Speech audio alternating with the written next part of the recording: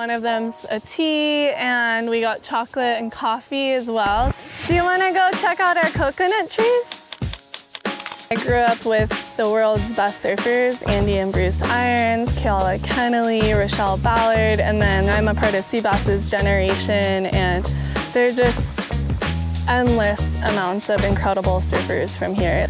I surf pipe.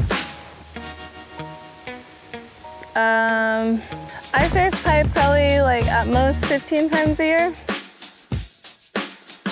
I did win an event at pipe. One year, I can't remember if it was a Kyuss, I think it was a 1-star, not like proper pipe. So it felt really good to win, but it didn't feel like I won an event at pipe, you know? I first surfed pipeline when I was about 12 years old. I mean, last winter was the most heavy conditions I surfed pipe. Just incredibly intimidated, scared, like not sure I want to do it, but then wanting it and getting completely obliterated out there. Pipeline is humbling and just inspiring. My biggest fear about surfing pipe is my fear is more like not succeeding.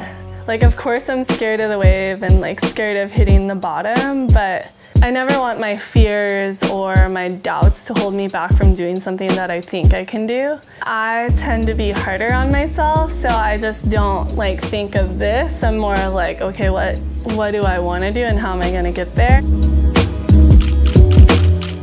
Commentators are like the most annoying people in the world, and they just say the same old thing over and over again. Like, if they could just acknowledge my surfing even like 25% of the time. I'm okay if you want to mention Soul Surfer, but I don't think they should be talking about the shark attack in the middle of my heat. And I've had like numerous like loudspeaker people doing that over and over again. And I'm not one to be like hating on people. I just like, if they're doing such a bad job, like they shouldn't be there.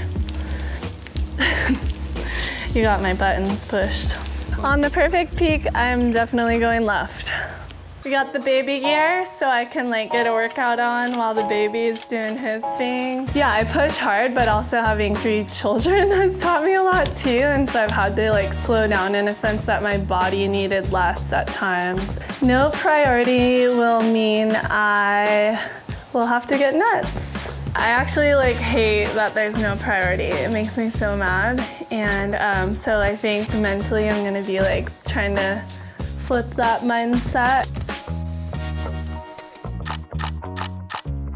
You can have such a bad heat out there and not even really get a score in 30 minutes. Whereas if you have 3 heats, hopefully you're getting a score in at least a couple of those heats. I think it allows for the best surfers to really shine. Hitting the end section at pipe makes me feel, if it gives you the opportunity, go for it. Like Mason Ho landing in air on like a 7-foot board at the end section of like after getting super barreled is just so exciting. Ooh, dang. My goal for this event is to win.